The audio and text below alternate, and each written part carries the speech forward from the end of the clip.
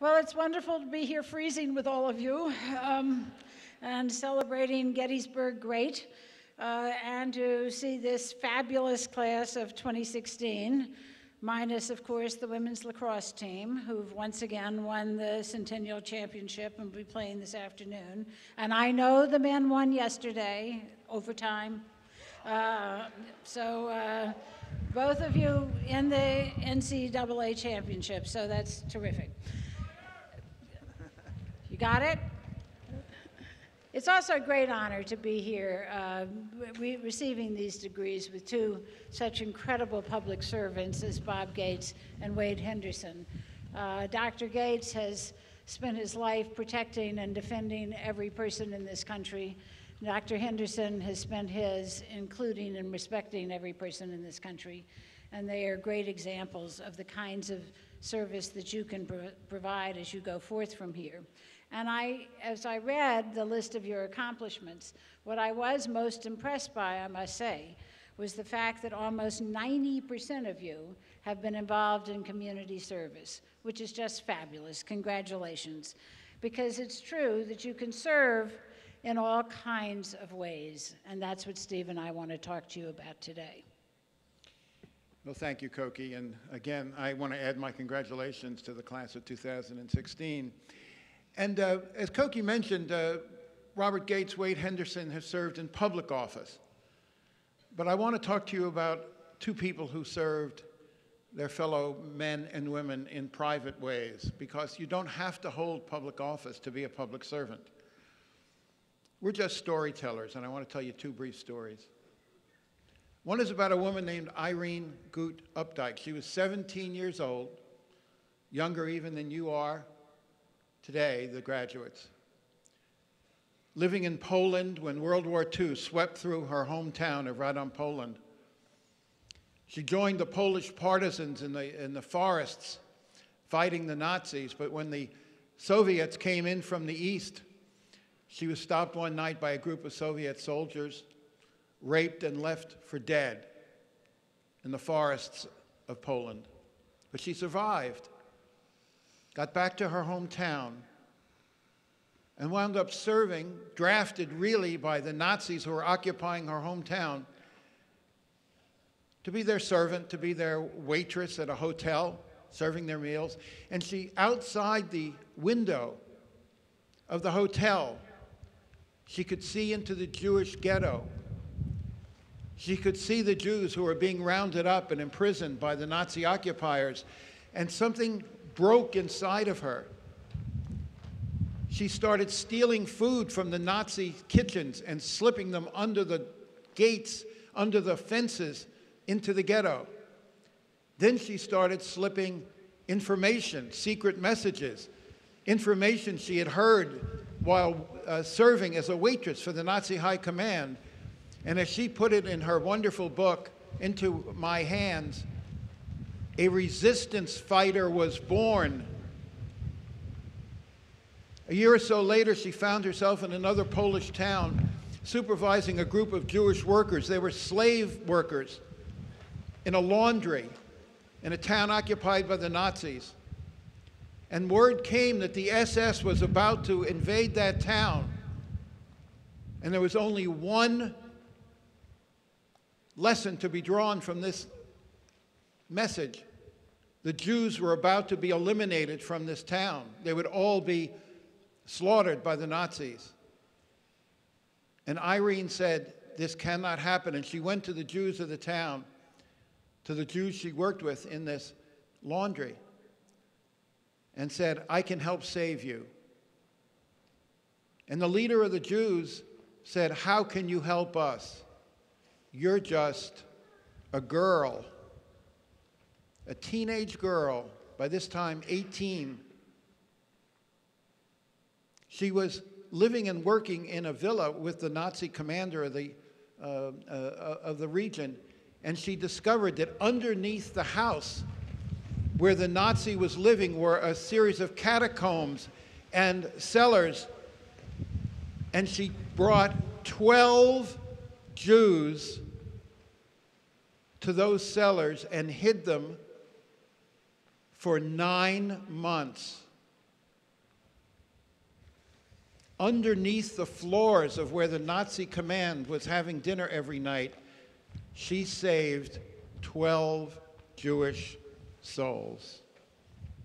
She was just a girl. But history put her in this position to show courage, to show leadership. And then one of the women in the cellar became pregnant, and all the Jews said, "We have to get rid of the baby. We can't risk it. One cry and we're all dead." And she said, "Don't give Hitler one more life."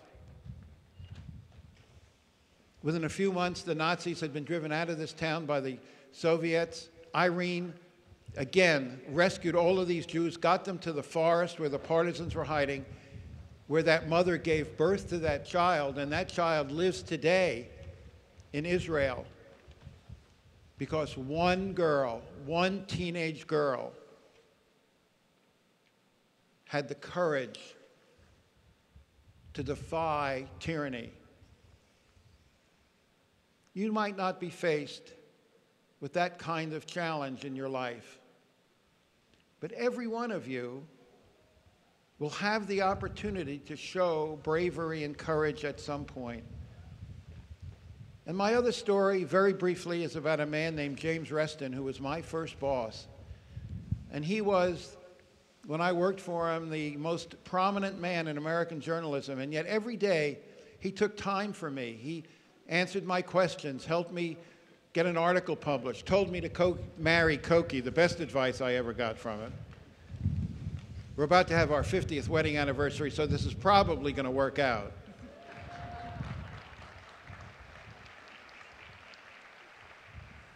Steve proposed by saying, "Oh, all right, Cokie." Yeah. It was really pretty romantic, I thought, but... And when Scotty Reston died, he asked that the people who carry his casket, his pallbearers from the church, were not the Bob Gateses and the Wade Hendersons he knew, although he knew people like that very well and admired and respected them very much. But the people he asked to carry his coffin from the church were the young people who had worked for him, like me. And as I carried his coffin from the church, holding on to the handle, it was as if he was speaking to me with one last message. And the message was, young man, at the end of your life, the most important thing you've accomplished are the lives you've touched, the young people you've mentored. Your faculty members here know exactly what I'm talking about. You can measure success, you can measure gratification, one life at a time, one student at a time. And Scotty sent me this message from the grave, and his life was like a pebble in a pond.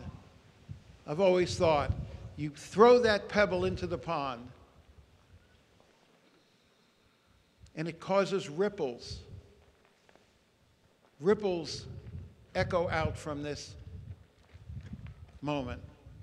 And my very simple message is, be like Scotty, be like Irene Updike, be a pebble in a pond, because if you do that, those ripples of your life will continue to reach shores that you yourself will never see, and you will touch lives that you never know. Thank you.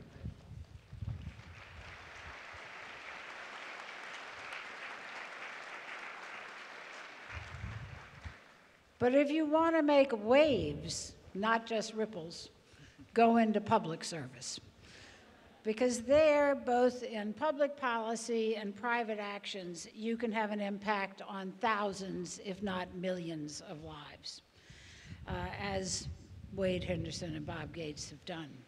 You have here the excellent Eisenhower Institute for Public Policy and Leadership, which now includes the Fielding Center for the Study of Presidential Leadership, And I saw that our friend Fred Fielding, who's here, when he was dedicating it, quoted from Plato. The penalty for wise men who decline to participate in their governance is to be ruled by unwise men. You've spent 4 years living with the horrible reminder of unwise men. This hallowed battlefield where more than 50,000 casualties occurred. Young men killed or injured because the politicians could not get their act together. They could not get to emancipation without killing more than 600,000 Americans. What an indictment of the lack of wisdom of the people who were then in charge. And we need to make sure that we never see that kind of unwise leadership again. We need you wise young people to serve. I know politics is not something very popular these days, and trust me, I get it. There are lots of reasons for it. Some of it is that those of us in the media run down people in politics. Voters punish politicians the minute they do something that they think that the voters think are not in their perceived self-interest. The politicians themselves run down the institutions in which they serve, and candidates run against professional politicians as a matter of course.